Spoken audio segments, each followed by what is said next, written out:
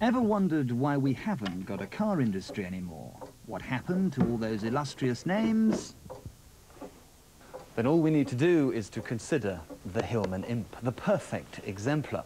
The wrong car, built at the wrong time, by the wrong people, in the wrong place.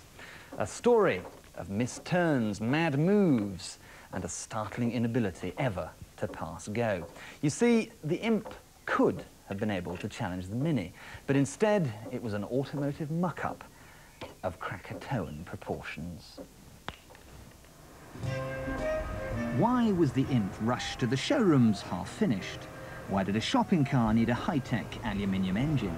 And why was that engine in the back when everybody else was putting theirs in the front? Such rash modernity was surprising, coming from men like the Rootes brothers. As conservative as the House of Lords, they'd built an empire from churning out bourgeois family saloons, compared to which their new prodigy was positively impish.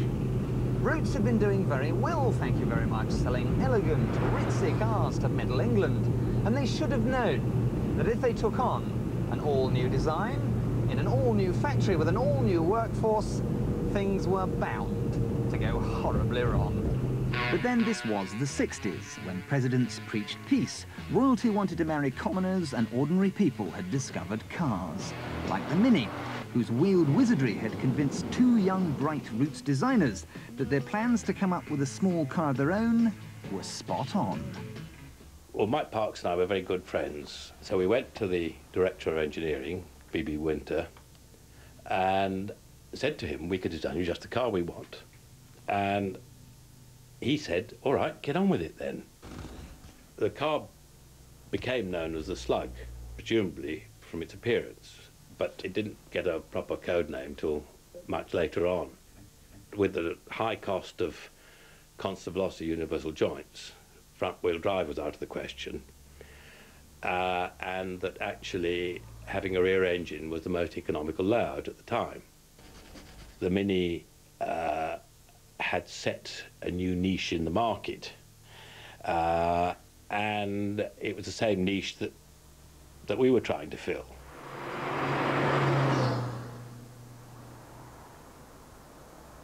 I've worked at Rover for 33 years. I own a classic Rover, and part of my job is to promote the world's greatest small car, the Mini. But I've got a confession to make. I'm an Imp fanatic.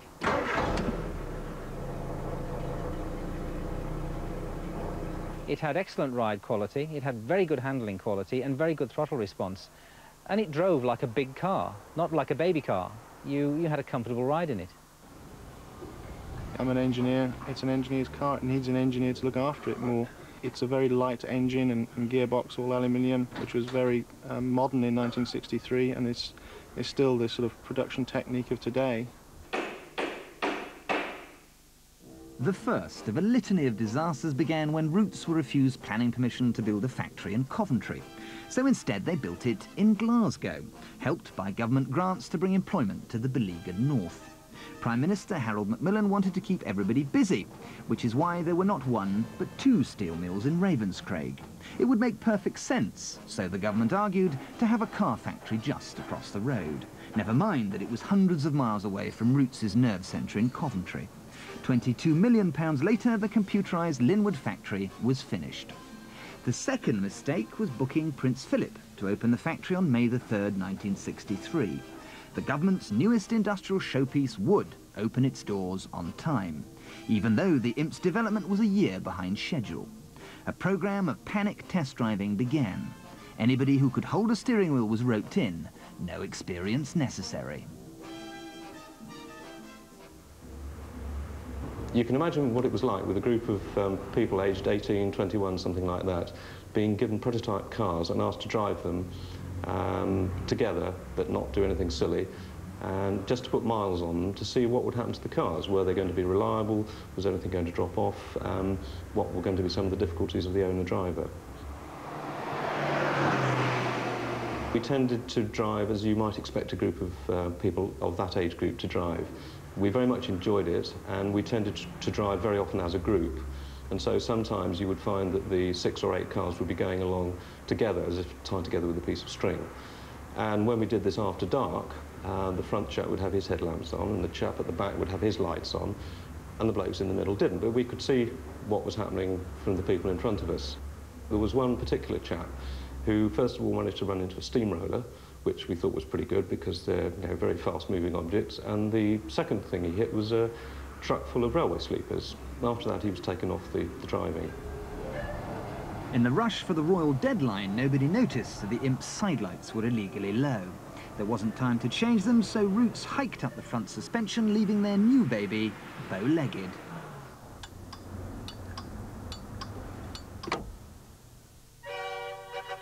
HRH arrived, had a slap-up lunch and went away again. But what he didn't know was that the factory was half-built and the silver Imp he used to drive himself back to the airport was only one of a tiny handful of finished cars. We had about 20 cars, and each trailer load took about 7.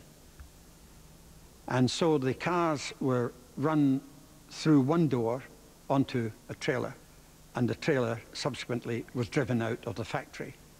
A continuous stream of Hillman Imps left the factory on these trailers, but in fact, there were 20-odd cars and 3 trailers. At £508, the Imp was 60 quid more than the Mini. It might have looked more daring and modern, but it was a shopping car with an engine where the groceries should go. We had a lot of luggage capacity in the front, but people expect to put luggage in the back of a car. We came up with the idea of having the rear window opening so you could put luggage in through there, and I suppose it was the start of a hatchback, really. My feelings about the Imp now are very much like my feelings toward my children.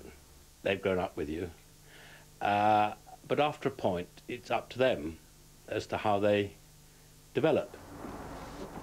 Development was left to owners. Billy was dark red colour, and I had an uncle Billy, and he was quite a difficult chap sometimes, and Billy was too, because he didn't always start. Ethel was, I don't know how she got that name, but Olive's called Olive because of course she's olive green. And my grandma was called Olive. She's special, she's special to me.